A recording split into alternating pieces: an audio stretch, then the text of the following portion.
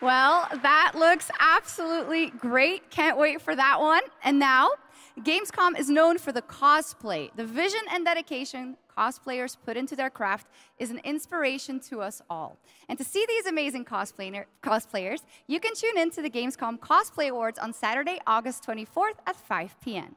And if you're into indie games, who isn't, you can watch the best indies of Gamescom in our Gamescom Awesome Indie Show tomorrow at 8 p.m. on Twitch and YouTube.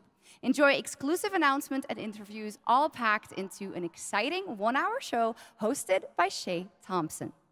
Plus, the Gamescom event arena, that is where I am standing right now, and all of you are. It is the biggest and most elaborate stage at Gamescom, featuring not only opening night live, but additional live shows featuring creators, gaming events, and esports competitions that you can watch either in person or by tuning in online. Now, up next is a first look at the gameplay of June Awakening, the open-world survival MMO, and news on when it's going to be released.